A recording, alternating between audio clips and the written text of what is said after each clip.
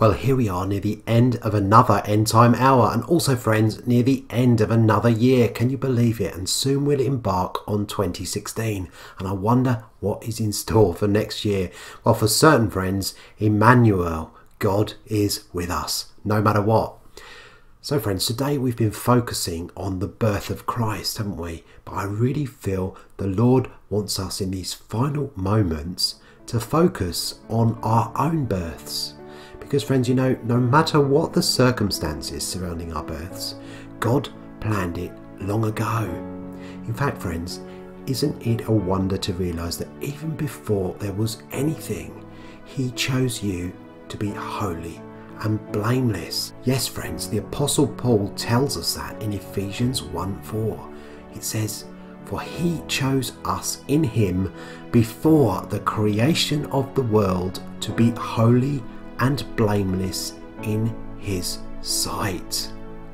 Or in another translation it says, "Even before He made the world, God loved us and chose us in Christ to be holy and without fault in His eyes."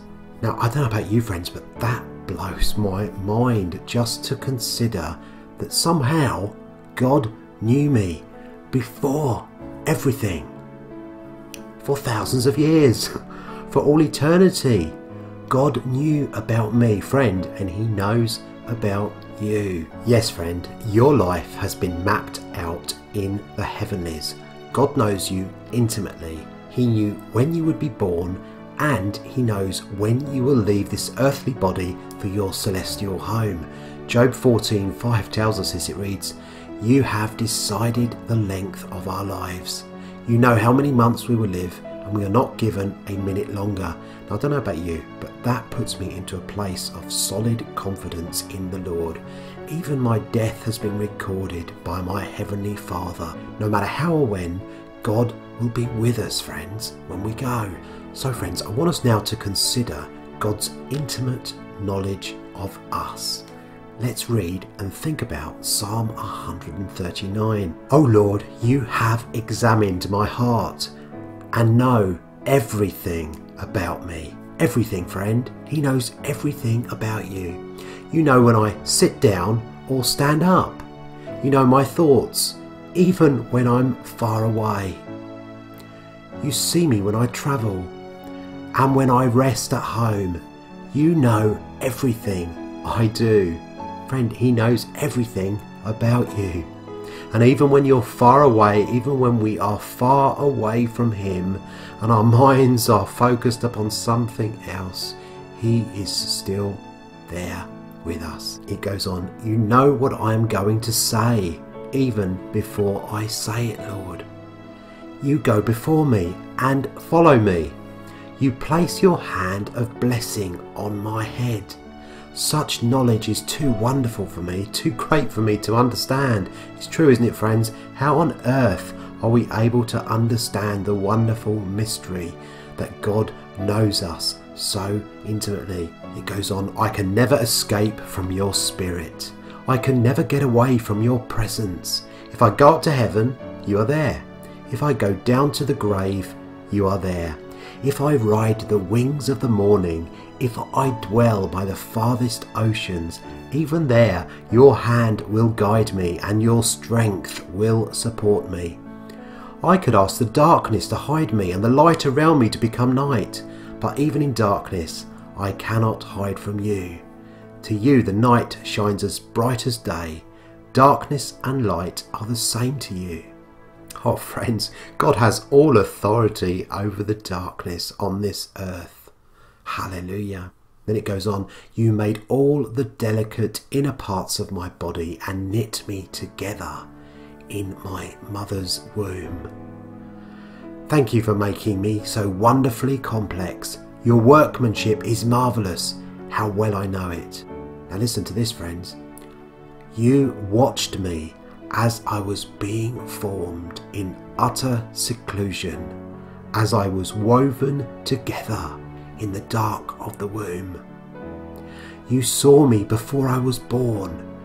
Every day of my life was recorded in your book. Every moment was laid out before a single day had passed. Friends, isn't that absolutely incredible? Every single moment of your life has been mapped out by the Lord. It was recorded in his book even before it ever happened. Then it goes on, how precious are your thoughts about me, O God. They cannot be numbered. I can't even count them. They outnumber the grains of sand. And when I wake up, you are still with me. Now friends, it's really important that we realise that we have been predestined, that we have been chosen to partake of his wonderful blessings. But not only that, friends, that we have been chosen by the Lord in this time. We have been chosen, friends, just like when Jesus came to the earth and John the Baptist came to the earth to prepare the way for the Messiah. We have also been chosen. Friends, it wasn't some mistake that we were born when we were born. We were born, friends, because God had a purpose and a destiny for us, not only for us to love him and for him to love us, but also, friends, he has a destiny for us to fulfill on the earth in these last days. And friends, we don't want to miss that, do we? And friends, I'm praying that as we near the end of 2015 and begin 2016, that we would have a glorious revelation of how important our lives are on this earth and how important it is, friends, that we don't waste a single moment. Oh Lord Jesus, I'm praying today by the power of your Holy Spirit that you would come upon us, Lord, right now, wherever we are, in the car, sitting on the sofa, sitting at the dining room table, working away in the kitchen or in the office, wherever we are. I'm praying, Lord Jesus, that you would give us a divine revelation of our own significance. That, Lord, that you have raised us up in this time to do the works of the kingdom while it's still day. And Holy Spirit, I'm praying now that you would open our hearts, Lord. Lord, I pray that you would enable us, empower us, Lord, to understand that glorious revelation in that psalm we just read. That, Lord, you know all about us. You know everything about us, Lord Jesus, and that is so wonderful to behold. That is such a precious thing, Lord Jesus, that you knit us together in our mother's womb, that you predestined us to partake in your glory, Lord, and that you knew every single moment of our day, the good, the bad, and the ugly. Oh, Lord Jesus, and I thank you that you will be with us wherever we go. You are with us now and forevermore. And so, Father, I'm praying right now that you would enable us to have an understanding of that. And I'm praying, friend, that you would open your heart up during this Christmas time. Maybe you've got some time off work where you can contemplate these things. Maybe go back and read that psalm and have a think about it and ask the Holy Spirit to reveal that wonderful truth to you. Because, friends, it can't just stay in our heads.